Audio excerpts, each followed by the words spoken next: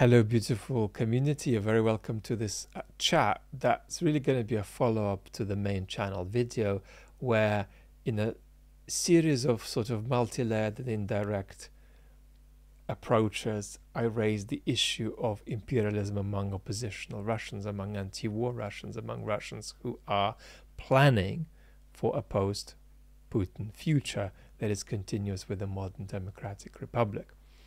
And the questions and themes that have come out that we're going to look at today very briefly, I hope, is first, can you eradicate prejudice altogether? Two, how significant is the example that you picked, the Bigness as virtue example, which is an example of a Russian cultural myth that can feed into imperialism? What are your thoughts about the video and the algorithm? The video is a kind of a kamikaze thing to do in the algorithm. I'll say a little bit about that. Can you make more of a connection between your critique and actual opposition figures? I was reluctant to do this in the video, but I'll do it a bit now. Is all imperialism bad, and could Russia have kept Ukraine in its orbit via soft power? And can you say more about the kind of anti-imperialism Ukraine should ask for from the Russians? So, a couple of thoughts on the video first. One thing that was distinctive about it is that it was a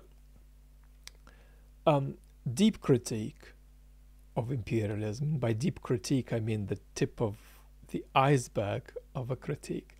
That nevertheless didn't draw at all on the current state of post-colonial discourse in the West. In other words, it simply did not draw on at all on the kind of hyper-identity politics that is prominent in Western public discourse today, and in fact places certain conception of progress first, and places truth second.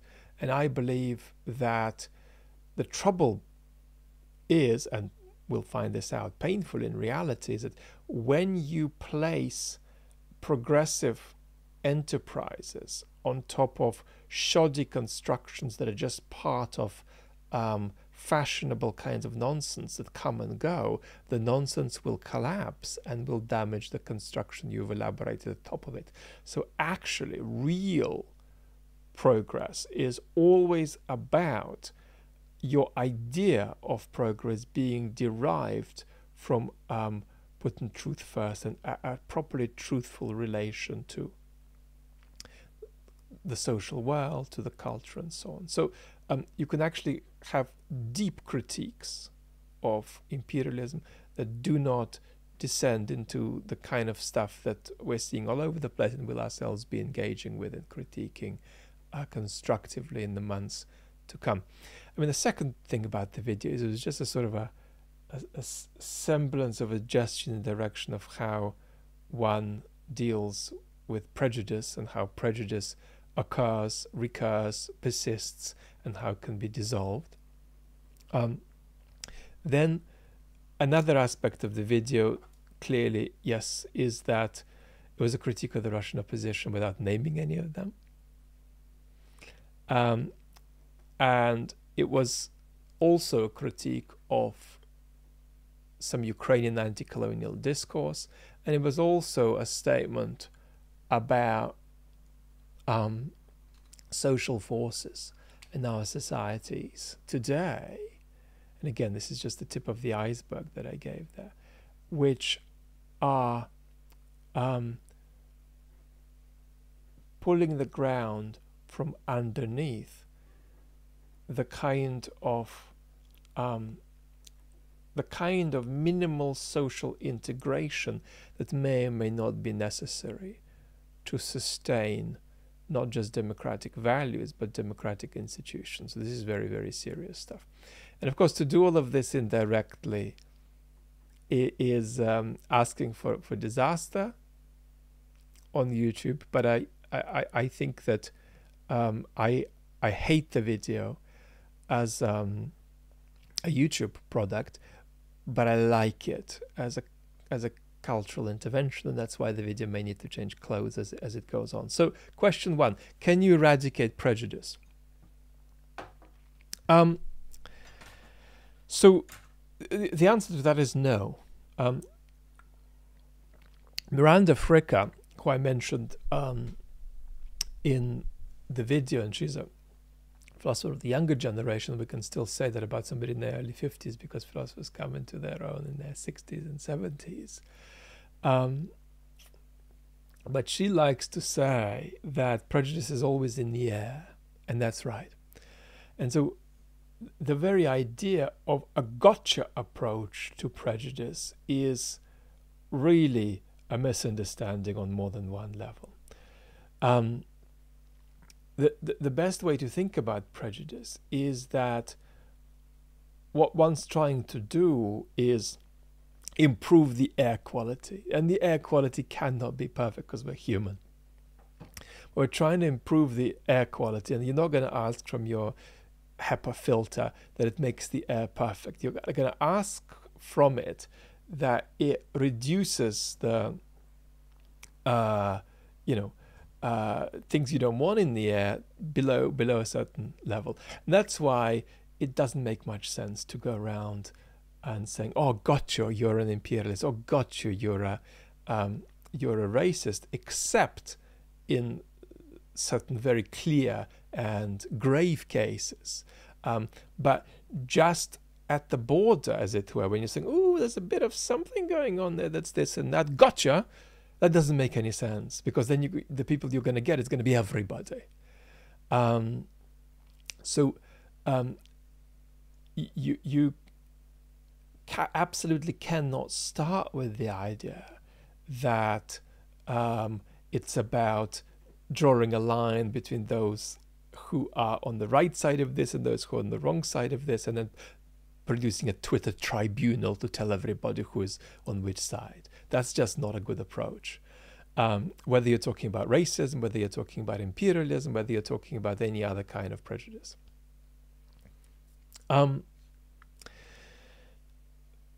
I mean, come on, that's not enough. Surely there's got to be some way of constructively distinguishing between the things that really matter and the things that don't. So can you give us something? Well, here is one really important distinction that's really helpful.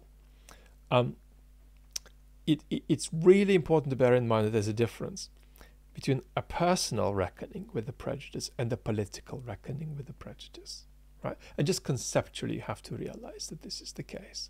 So imagine that you are looking at racism, right? A project to make progress with racism could conceivably, let's imagine it's a well-intentioned project, it could conceivably have the following possible outcomes. It could be constructive in terms of both a private reckoning with racism and a political reckoning with racism. It could be constructive with neither. It could be counterproductive, right? Or it could be constructive in terms of a personal reckoning with racism, but unconstructive in terms of a political reckoning with racism. Right? So a personal reckoning with racism is the sort of thing we were talking about in the video, right? What kind of, even if my beliefs are intact about these things, what kinds of images are there in my head that I could make more transparent to myself and explore a little bit more and see how they impact the way I read the world, and possibly the way I distort the world, and possibly the way I distort people's experience. Now, a political reckoning with racism is different. It's, have we made our institutions better at dealing with this or not, right? That's a very practical question. It's a question that is to do with not our direct relationships, you and I meeting in the coffee shop, but our relationships mediated by the institutions that we share. So that's a very, very important difference. So, for example, we might say about a certain Russian that they're quite certainly not an imperialist for all political purposes. But of course, that doesn't mean that we're not going to find some imperialist imagery in their mind. And it may or may not be useful to challenge it. If it's below a certain level, if it's quite minimal, it could be reduced to the level of irony and even humor and so on. So, if we've got let's say a Russian oppositional politician who says, well, all Ukrainian territory from 91 is Ukrainian, we're going to pay reparations, this is an imperialistic war, and with Russia in many of its incarnations did this stuff before many times, blah blah blah. So we can say that for political purposes that person is not an imperialist. They're just not. But I mean, but little things still, yeah, absolutely, right? I mean, imagine this example that we didn't take in the video, but it's not unrelated to the prejudice example, the virtue as bigness myth and potential consequent imperialistic prejudice example that we did in the video. Imagine that somebody just feels that, of course, they know that Ukrainian is just as valid a language as other languages, but because it's sort of got this history of being a language on the periphery, and because there is this sort of history of Russians disparaging the Ukrainian language as though it was some kind of baby Russian, there could be some residue of lower credibility still there that would need to be explored, even by that Russian who is, for political purposes, anti-imperialist. They could catch themselves, let's say, at a conference, listening to a talk in Ukrainian about something, and just not quite giving that talk as much credibility as they'd give it if it were in German or in French, So this distinction between the private and the public reckoning with racism is very, very, with imperialism, with any prejudice really, is very, very important. That's all I'm going to say on this for now. How significant is the example that you picked? Bigness as virtue. It's not. So I deliberately picked one of many different examples I could have picked, because what I was after is not a particular cultural myth leading to prejudice. I was after the workings of the machinery, as it were, right? And the example didn't matter. That's why I, in particular, picked an example that is not going to be at the very top, right? Because the imperial prejudices in Russia aren't caused by thinking that their country's got to be big in the first instance. That's not the cause of it. But it's interesting that something like that, even something like that, absolutely plays a role. So that's why I picked a small example. But there's a plethora of reasons why, for instance, Russians sometimes struggle to properly latch on to the imperialistic credentials of the Soviet Union. And some of these reasons are to do with other cultural myths, but some of these reasons are kind of to do with banalities. A lot of the capitals under the Soviet system, the capitals of these independent countries, and now independent countries, flourished compared with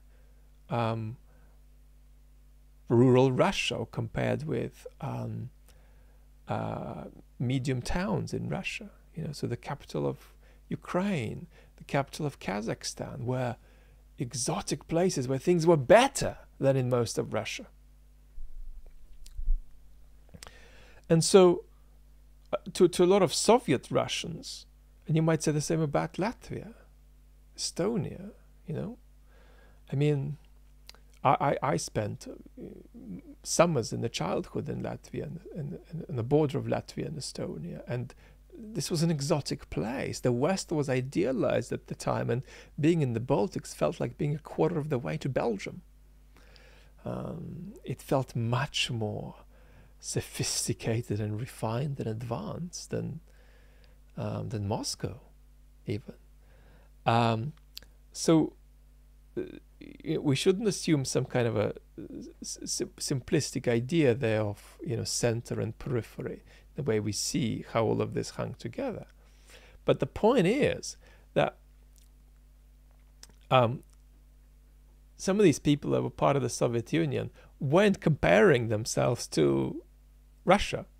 They were comparing themselves to what if they hadn't been captured by the Warsaw Pact, if they hadn't been captured by the Soviet Union or by the Soviet sphere of influence.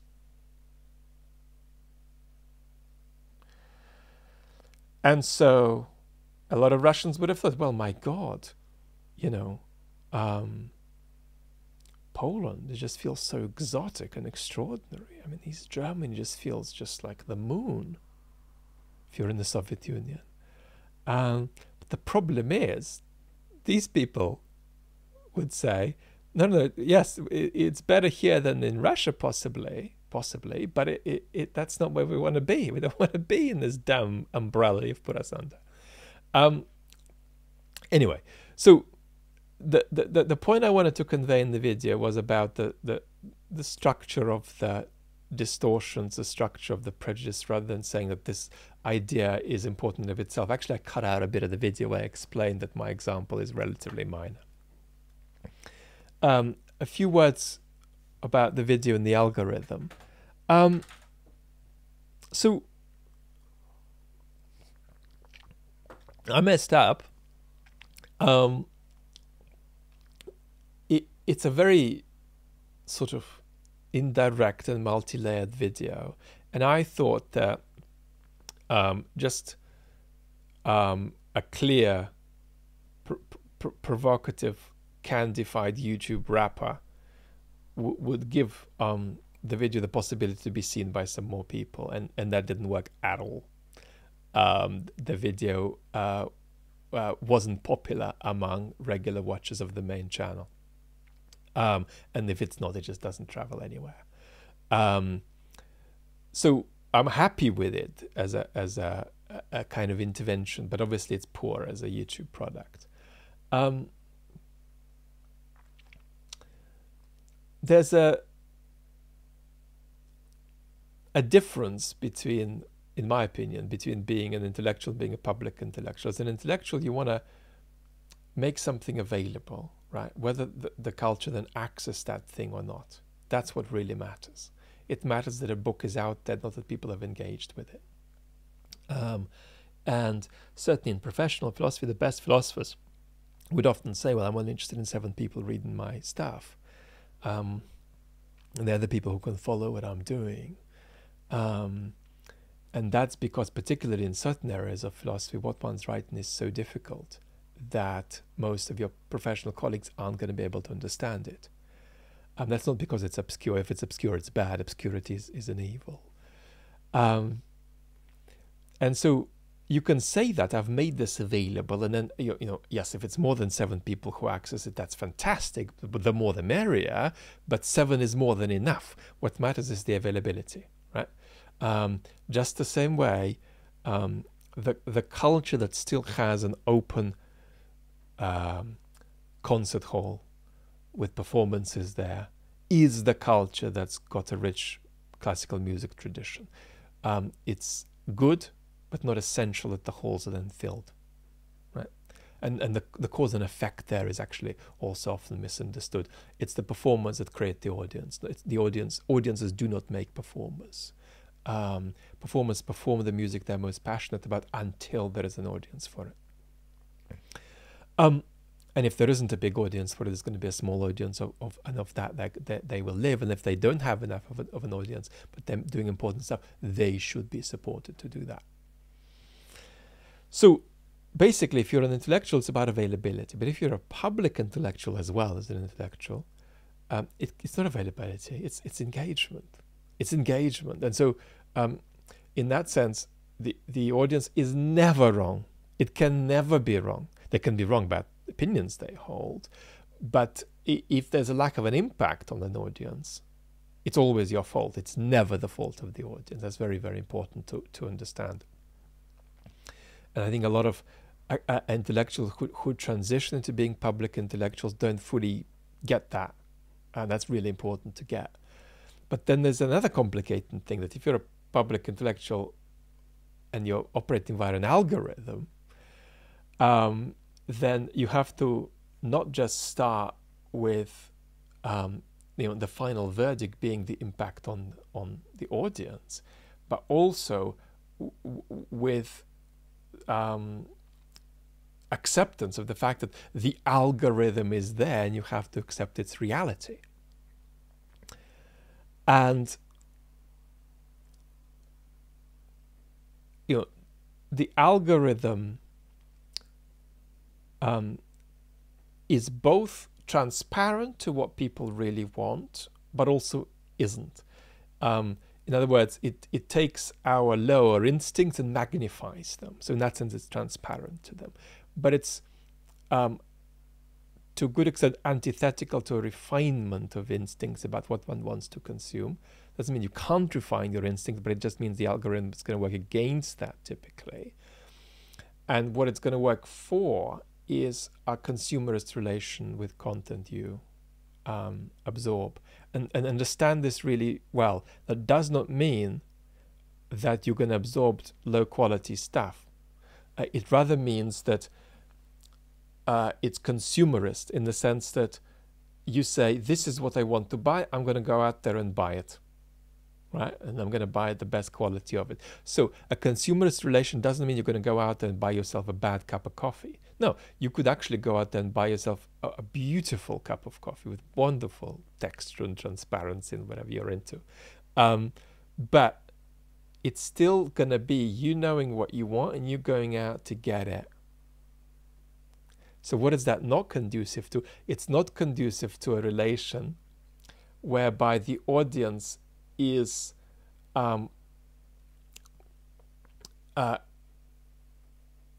engaging in an exploration of what they want. It's not conducive to that. And we're trying to break it on these channels. We're trying to go against that current to some extent. And we're succeeding as well, little by little. So that's what you have to reckon with. And I think what happened on this occasion is that even though I'm gaining experience with this format, this app, I thought that sort of multifaceted and direct thing that I was sharing could be encouraged to travel through more than actually was possible. So it's interesting. And this obviously leads to something we're not going to talk about on this occasion, and that's what I call audience capture and algorithmic drift, and just how powerful that is, and how it's almost impossible to understand the pull of it until you're on this end, right? And then it's startlingly revealing how people with seemingly good integrity but not the greatest stability make themselves vulnerable to audience capture and algorithmic drift, such that over the course of a year or two they traverse such a distance that they become unrecognizable from what they used to be before. Can you make more of a connection between your critique and actual opposition figures? I mean, that's another thing that could have got the video off the ground if it was a kind of an evisceration of particular opposition figures.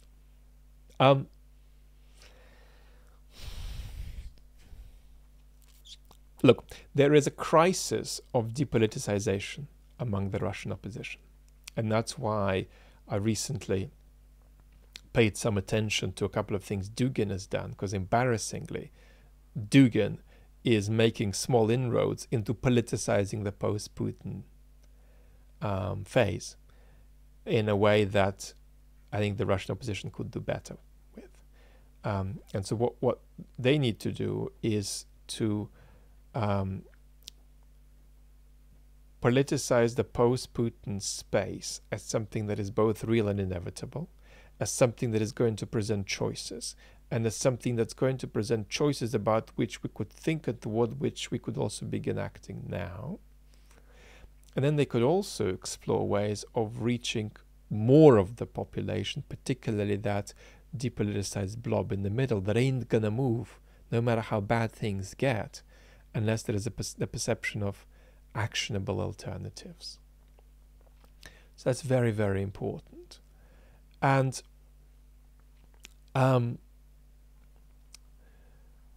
it's important to be both critical of the Russian opposition, but also to be aspirational that they need to do better, because in the end, we have to politicize that space. It's in all of our interest to politicize that space. It's no good fantasizing about the big blue sea in Russia's place. It's just not going to happen. Even if Russia were to fragment, we'd still need to talk about how to politicize that space. We're still going to have to deal with whatever is happening on that space. That's really, really important. You've got a very big gamut.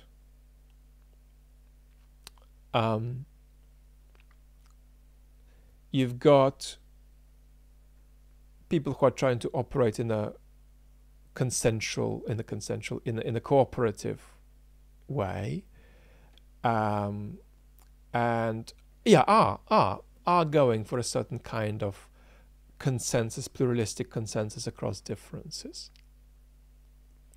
You've then got people who are trying to leverage themselves by quarreling with everybody else.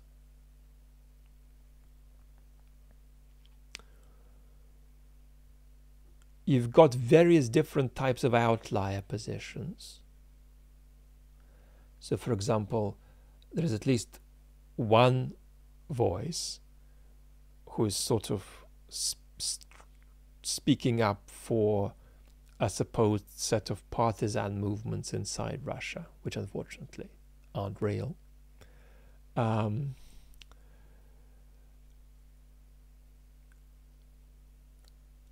You've got quite a bit of debate about what happens after Putin and what a democratic Russia looks like, which is healthy, but you don't have much serious discourse about the post-Putin transition. You just don't. And there's a real crisis of politicizing that upcoming phase. And what happens instead is often a set of ethical pronouncements and ethical proclamations, which are no good, because you need politics, not ethics. Ethics is an important consideration in politics, but ethics without politics is ethics. It's not politics at all. And these stories are very complex, you know. These transitions out of authoritarian regimes, if one's going to happen in Russia. Often you end up sitting at the same table as the person who in the past imprisoned you and working in a coalition with them. So who can you begin to peel off from the Putin regime? How could you do that? These are really important practical questions for now, as opposed to, if anything, broadening this barrier beyond which you're saying everything is beyond the pale, you're not going to engage with it. Well, if that's what you're going to do, you're going to leave unengaged then the Russian political scene. You're going to end up just speaking to a Western audience, right? And that's absolutely not true of all Russian oppositional figures, but it's true of some. I mean, let me give you a catastrophic example from this week. And I am not so emotional about it because I'm emotional about my political representatives. I'm emotional about Britain. I'm emotional about the West. The Russian opposition does not represent me, so I don't get as emotional, but I can see how emotional I would get if I saw what again happened this week. On Mr. Navalny's Twitter, there was a multi-tweet thread with pictures and evidence that Mr. Khodorkovsky had hired somebody to work for him and his organization that had a very unlovely pro-regime past and definitely said some really terrible things about the Russian opposition and even about Navalny when he was working for a head of a region in Russia a few years ago. Then he jumped ship, and then he's supposed to have done something else bad that we don't know what the evidence for that is. And then Mr. Khodorkovsky employed him, and Mr. Navalny's Twitter said that Mr. Navalny is ashamed, to stand with Mr. Khodorkovsky in opposition to the Putin regime because of this. I mean, let's assume the worst case scenario about that person, right? Whoever that person is. But one way or another, it's not even a 10th order issue; it's a 77th order issue. There's an organization doing good work. Maybe they could do more effective work. Mr. Khodorkovsky is running, and somebody is hired there with such a bad past that they shouldn't have been hired. Ukrainians are dying.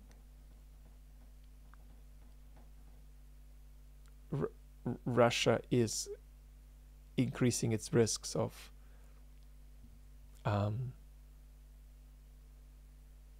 revolution, civil war, dependence on China, fragmentation.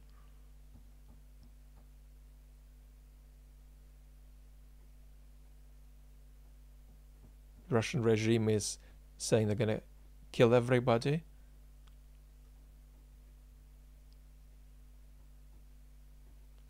The war isn't stopping. Mr. Putin's still solidly in power. But the issue to talk about is that Mr. Khodorkovsky hired somebody. Now, it's important to not be loose with language, but sometimes loose language is appropriate too. So is this sick? Yes, it's sick. Is this toxic? Yes, it's toxic. It's toxic and sick. Even if the particular characterization of the person at hand is true. Mr. Navalny is being slowly killed in jail. The last statements on Mr. Navalny's Twitter are, or at least he's being significantly physically depleted, that makes his life, puts his life at serious risk. He is Mr. Putin's number one enemy inside the country. He's been infected with bugs deliberately. He has been tortured. He has been struck. So an ambulance attended to him a few days ago. And the issue is this kind of hire that an ally has done. And Mr. Khodorkovsky was forced to come out and say, you might be ashamed of me, Mr. Navalny, but I stand with you and hold your hand through this. Mr. Khodorkovsky is also a long-time prisoner, political prisoner in Russia. So,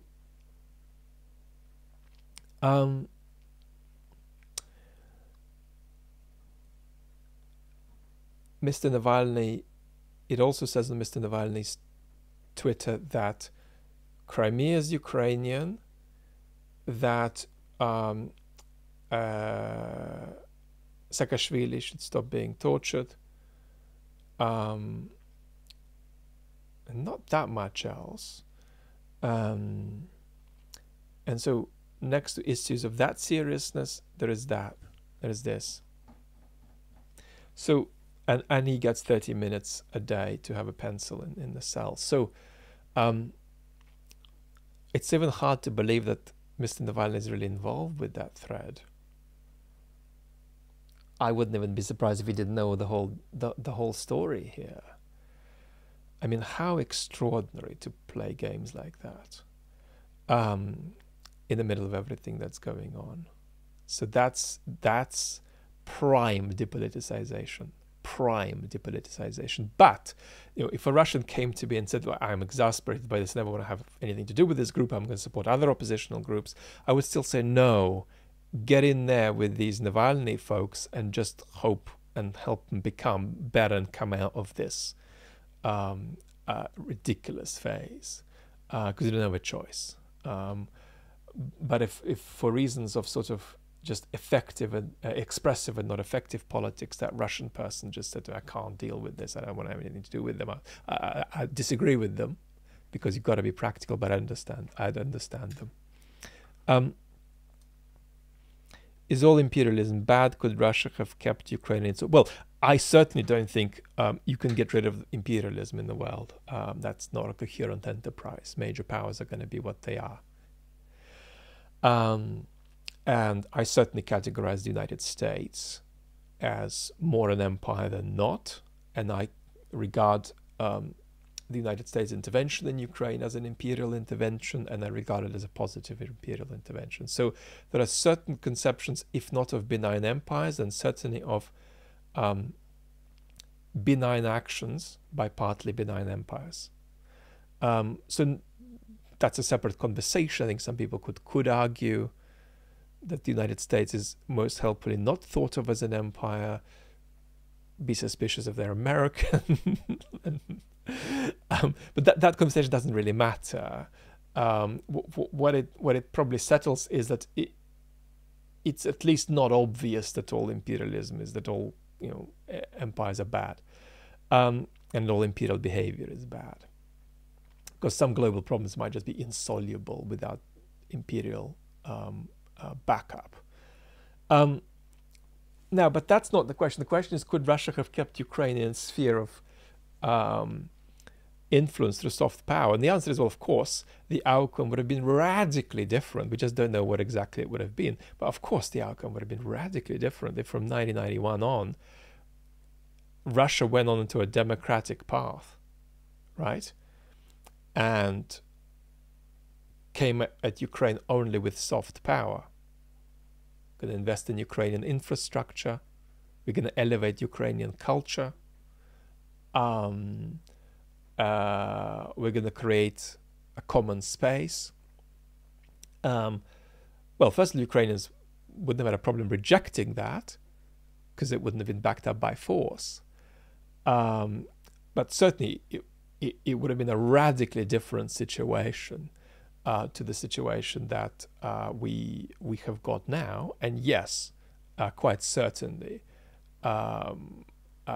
Russia could have retained much more of an ideological influence on Ukraine if it wanted to via soft power. Whereas now, even if somebody made waved a magic wand, and Russia's army quintupled in size and could take all of Ukraine, Russia's chances of ideological control of Ukraine would be, except just by brute force, would be zero, right? It'd be absolutely zero.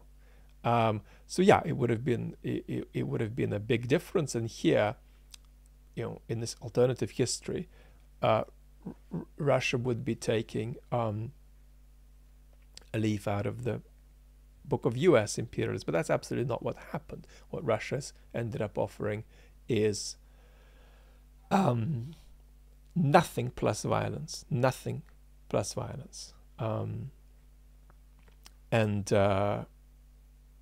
as we discussed in the video, it's absolutely a mistake to think that this was just some kind of imposition that Putin assembled. In other words, the roots of what happened certainly were present in the culture, but lots of terrible roots are present in all sorts of cultures. The question is how they get actualized, whether they get actualized or not.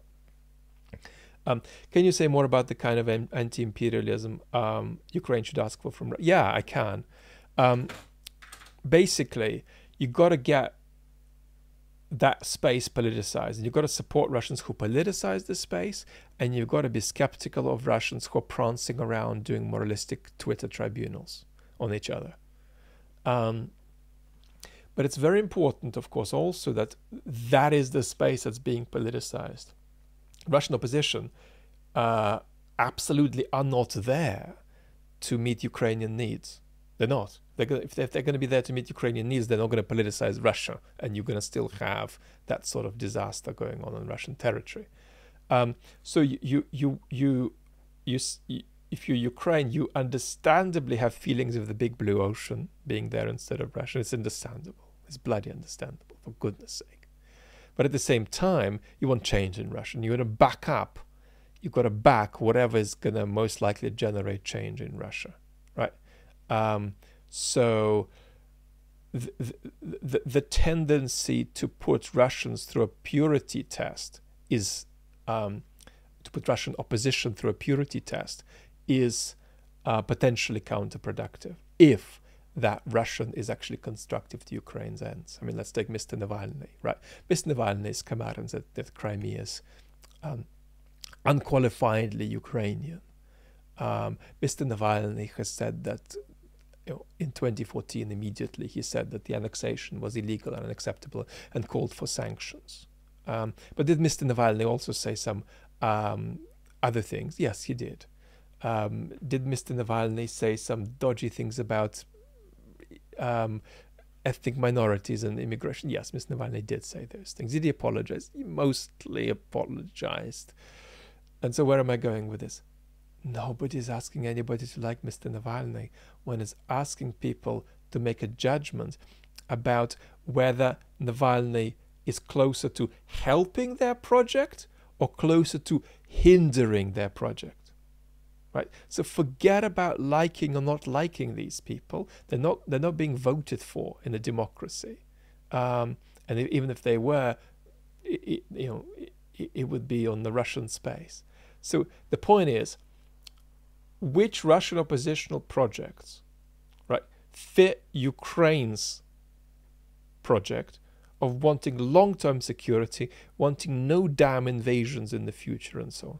And obviously that means that any kind of oppositional Russian activity that increases, even if it's just by 1%, the odds of the overturning of the imperialistic authoritarian model on the Russian space, anything that increases the chances of that favors Ukraine's national interests, and therefore, all things being equal, it's important to support that. And then if we turn to anti-imperialism inside, I think it's about being able to keep two things in mind as one engages with questions about derussification, with questions about desovietization, right? Because going back right to the beginning, we sort of advocated against saying, that's an imperialist and therefore we're not going to talk to them. It's important to be nuanced, and it's important to be capable of keeping contradictions in one's mind, right?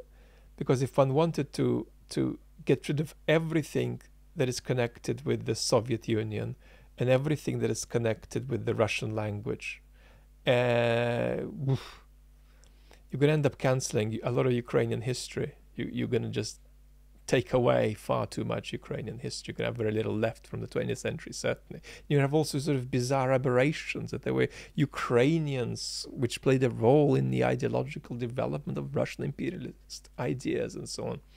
So